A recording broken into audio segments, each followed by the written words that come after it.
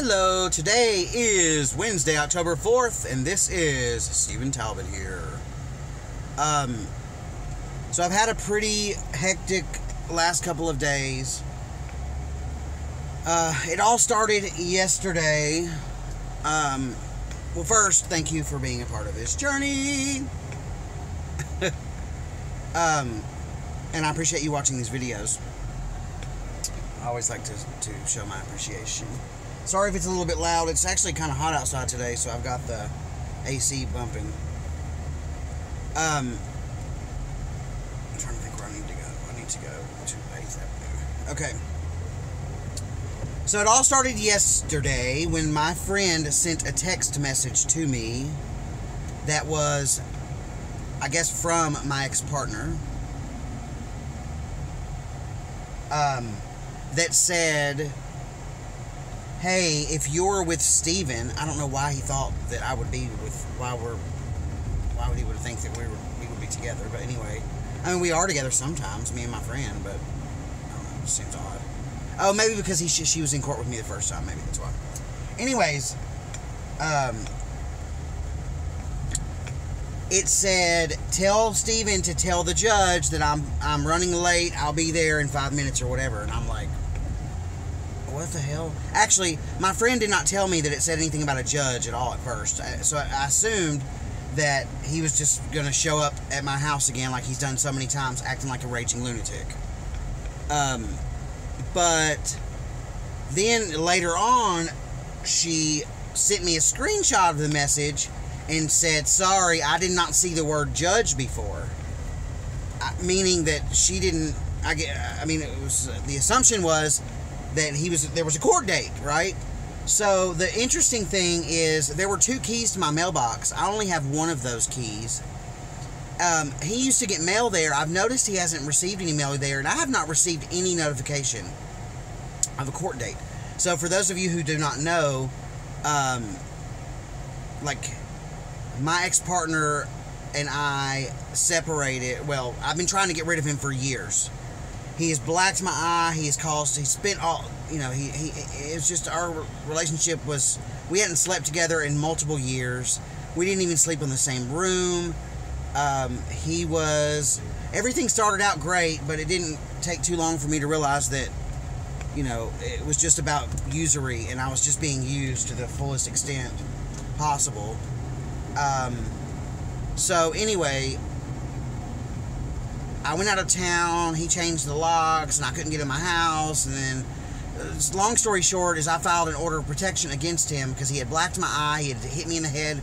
The black eye incident happened, like, previous, and then he tried to come after me with a taser, and he knocked me in the head with a wooden picture, like a really thick canvas wooden picture frame. I'm going the wrong way. I am going the wrong way. Which way is the right way? Anyway, so we went to court, and if you go back several, you know, I've discussed this before in previous videos, so you're more than welcome to go back and learn more about the, you know, what's happened or what's transpired. But essentially, the judge that we had on the day of the first order of protection hearing was, it's funny because at first I thought this is the kind of judge I need because she calls people on their bullshit. But then it was the Friday before Labor Day, so she was ready to go. Like, everything was taking her longer than she wanted it to take, and she made that very clear to other attorneys. She was just like, you know, y'all messing with my Labor Day plans, and she must have said, you know, I went to law school at least 12 or 13 times. She was a bitch. She did not approve anybody, not even one person's, well, actually, she did approve one person's order of protection. That's because the other person wasn't there. But aside from that, even whether you had a lawyer or not, she denied everybody's order of protection. And so when it was my turn to get up there and his turn, she didn't even look at any of our evidence at all. She just said, you know, this is dismissed, and so I didn't, you know, want to be disrespectful and argue with her. Looking back, I probably should have, because I had an entire folder of evidence of pictures of my black eye, pictures of the taser stuff, pictures of the of all how he'd been putting a GPS tracker on my vehicle, and then it just anyway. So I filed. So as soon as that court date was over, he popped up at my house with suitcases in hand. With suitcases in hand. And was like, "Hi, honey, I'm home." I mean, he didn't say that, but that's what it felt like. Because he was like, literally, he was ready to move back in. Which is insane. It's like, why in the hell do you want to live with somebody who doesn't love you, who doesn't like you at all, who hates you? Hate's a strong word, but if I hate anybody in this world, it's him. He has made my life a living hell, and he's in complete denial about it. Every time he has a chance to text or video me, most recently he got on this, because I blocked every number. I've changed my phone number so he can't call me. So he got on this other app that I was on, and I blocked him on Facebook. I use an app called Marco Polo. I do not know how he knew that I used that app, other than I'm sure he went through my phone. He's hacked into every account that I've had. It's so insane. Like, if there's one thing that I can stress to you, I don't care how much you love somebody. I really don't. If you are smart, you will create a persona. Like, do not, whenever you're being asked security questions on websites, do not use your real favorite color. Do not use your real mother's maiden name. Do not use the real street that you grew up on. Make up something that you tell no one, not even your partner. And that's crazy that there's crazies out there like my ex-partner, but there are. Trust that. He's been breaking into all of my accounts. He hasn't been doing it lately that I know of, but anyway, my life has been crazy. Ever since I got him out of my house, it's been wonderful. So anyways, I filed an appeal. I received the information in the mail saying that there was an appeal, but I had several text messages from some third party that he knows saying, "Hey, he wants to know, have you heard anything about the appeal? What date is it, and all this other stuff." So I don't even know how he knew, but I know this: I did not receive a notification of any appeal. So he took pictures of the document from the court saying that the case was dismissed. Now, that's all the paper says, is that the case is dismissed. I don't want to be in the middle of this treat. So all the paper said was that the case was dismissed. It didn't say I must allow him access to my house. See, he already had an opportunity to come into my house with 3 police officers to get his belongings. He chose not to do that. From my understanding, after the fact, the reason he did not choose to take his belongings with him is because he was in the house looking for drugs that he had left behind because he was on drugs. You know, I don't hate on nobody. I've done drugs. I've been on drugs before. Like, I get it. But it's kind of crazy that, and before he left that day, I asked him why he wasn't getting more of his stuff, and he said, because this is my house. I mean, the dude is crazy. Now, keep in mind, the dude does not pay rent, has not paid rent at all. He's not on the lease, has never been on the lease at all. Did he live there? Yes, he lived there. Did he live there with my permission? Absolutely, 100% he did not. I tried to get rid of him in my last residence. He actually was hacked into my phone and saw the text message. What the hell was that? Saw the text message that I received from the realtor of my condo. And went to get, I did not even get keys to my own house for the first several days because he had them. And he went and made copies of them. So, anyway, you know, shoulda, coulda, woulda. Maybe I should have called the police then and said he was trespassing. Yes, I should have. But I didn't. Anyway, so it's already been 9 minutes. So, yesterday, he said that he was going to come. And I heard that he was at my house and all this stuff. And I didn't really hear anything. Today, I was taking an afternoon nap. I could not have been asleep for longer than 20 minutes. I wake up, and he's in my house. But I don't think that he saw me. I don't think that he saw me see him.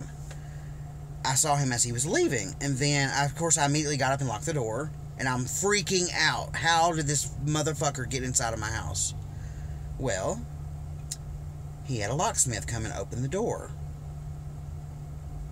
So that's the second time he's had a locksmith just come and let him in It ain't no big deal. Nashville Locksmiths will let anybody in. If I knew who the fuck let him in, ooh, I would just... How dangerous is that? How crazy is that? All because he can show a piece of mail that showed that he lived there from months and months ago? Are you kidding me? This... Ooh. So, I guess in Nashville, I can just find a house that, you know, I think has a lot of really good stuff inside of it. Maybe thousands of dollars in cash or electronics. And I can just have a piece of mail sent there. It doesn't matter what kind of mail it is. Doesn't have to be anything official. Just anything. Junk mail, whatever. I can have it sent to that house. And then I can wait till they're out of town, call a locksmith, and just have a locksmith open up my door. How nice. Just open up my door. Let me in, and I can just rob the place blind. Because that's how it works here, evidently. I don't like to pay alarm monitoring services, but I am today. I'm getting the alarm turned on today. And I also posted a big old sign in orange showing Tennessee's law that says you cannot locksmiths cannot legally open the door just because somebody tells them to, or just because they show them a piece of mail. It's not legal. They need the owner's permission to open the door. They do not have that permission. So I put a big old orange fucking piece of paper on the door, which I'm sure my HOA is going to love that shit. They are going to love it. I'm sure I'll be getting letters in the mail about that. I guarantee you. Oh my gosh, there's an entire new apartment building. Like, wow, that is crazy. That is just, sorry. Every time I leave my house and get out, and I'm out every single day, I see something new, like some new apartment building. It's crazy. Or some new office building or something. So anyway, I guess the moral of this story is don't let your partner, your wife, your husband, your daddy, your greasy granny, whoever, do not let anybody know either one or two things. Either don't let them know the real stuff that could allow them to unlock your accounts, or use a persona, use the fake information to register with websites. And then the second bit of information is listen to your friends when they tell you all the fucking red flags that they see when you first meet somebody. Because it has progressively gotten worse. At first, I thought there was real love there. Now, I don't think there was anything there at all. I think that this is a true narcissist sociopath, is what I think. And I'm not a psychiatrist. It's just that, like, I've read a book about it, or listened to a book on Audible. I've listened to podcasts about sociopaths, and he meets all the criteria. The thing is, I don't even think that he knows that he's a sociopath. I don't know. I don't think that he intentionally goes out and tries to be crazy. But clearly, I don't know, it's crazy. He's made my life a living hell. I don't understand. If it were, I do not understand why in the hell. What did he think? He's going to just come up in my house and just live there? For how long? Like, it just doesn't make any fucking sense to me. Like, why can't you just get your own shit together? Get your own place? Why do you want to force yourself on someone? Why do you want to try to force someone to be in love with you? Like, it's crazy. It's just crazy. The whole thing's crazy. You know, the only I try to make sense of stuff, and I can't stand when I can't. I try to make, you know, figure out some way to oh God, I just to come to grips with why a person might be doing the things that they're doing. And the only thing that I know is that I was his meal ticket. 100% I was his meal ticket. And I don't know. It's crazy. Absolutely crazy. So with that said, I've been going for 15 minutes. I'm sorry, I'm getting back off of my habit of trying to reduce the time of my videos, but I wanted to rant and rave. I'm still happy. Still happy. So, you know, I like to have bitch sessions when I'm happy, not when I'm sad. So thank you for allowing me to vent to you. As I've told you before, this is very much therapeutic for me. Yeah. So if you're not subscribed to my channel already, please take a minute to subscribe. I would really, really appreciate it. Also, share it with your friends or family if you think I'm entertaining, if I provide resources, entertainment, if I'm funny.